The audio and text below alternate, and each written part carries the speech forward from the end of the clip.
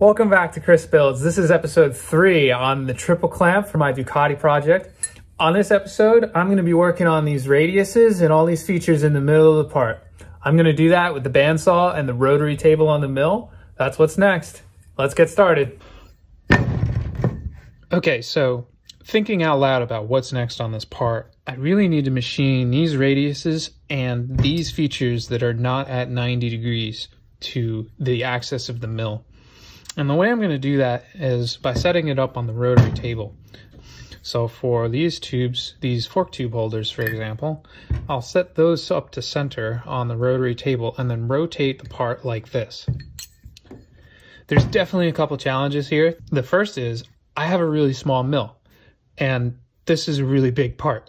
So I am a little concerned, particularly on these, if I'll have the space to swing the part in the mill and not hit anything. That's the challenges I'm facing. I'm hoping I can get through them. Let's go.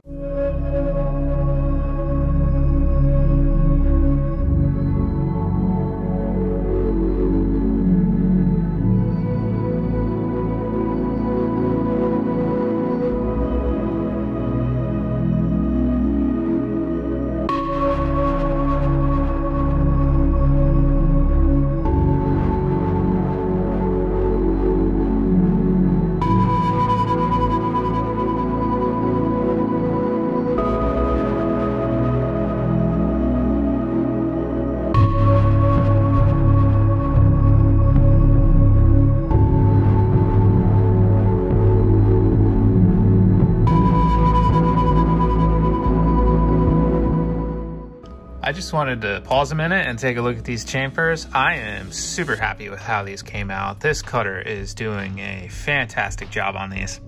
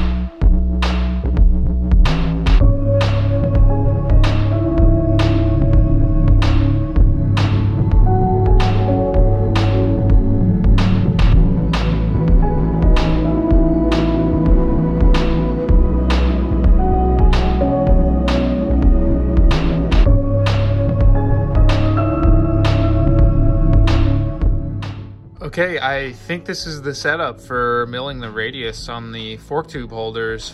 I did some work off camera because no one wants to sit there and watch you futz with a fixture and a dial indicator for 2 hours. But hey, I got it running reasonably true, and I think it's good enough to cut these radiuses. Let's try it.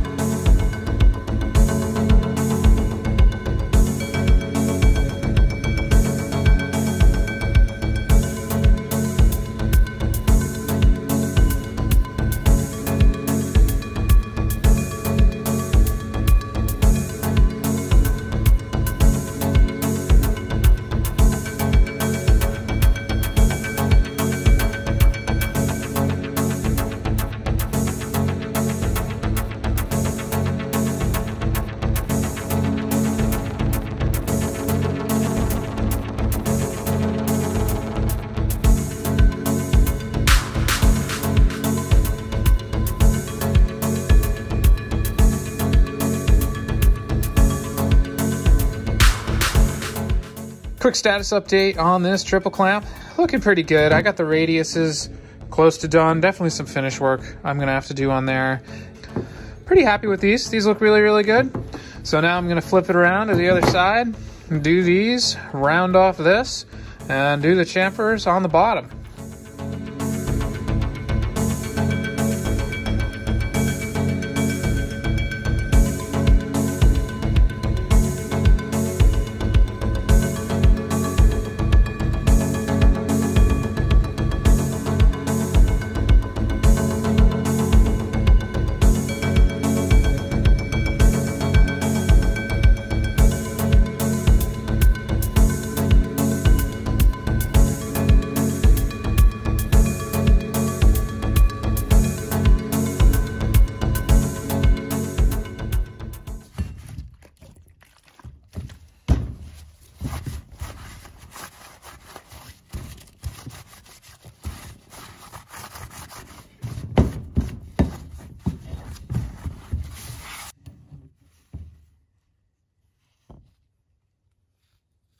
All right, everyone, that's the end of part 3 on this triple clamp build. We machined all the parts that require the rotary table and are not perpendicular to the milling axis. I have to say, I learned a lot doing that.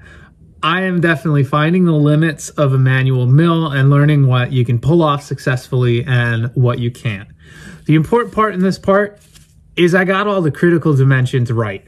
These fork tubes fit great on the motorcycle. It's got a nice slide fit onto the forks as is. Really happy with that. And it holds the Motoscope Mini in this slot right here. So I'm pretty happy with how it's functioning. Definitely all the aesthetics were really hard to get right on a manual mill. These things like where this radius meets this straight edge, very hard to get right, especially with these chamfers. But I'm not going to say I'm super happy with it. I am mildly happy.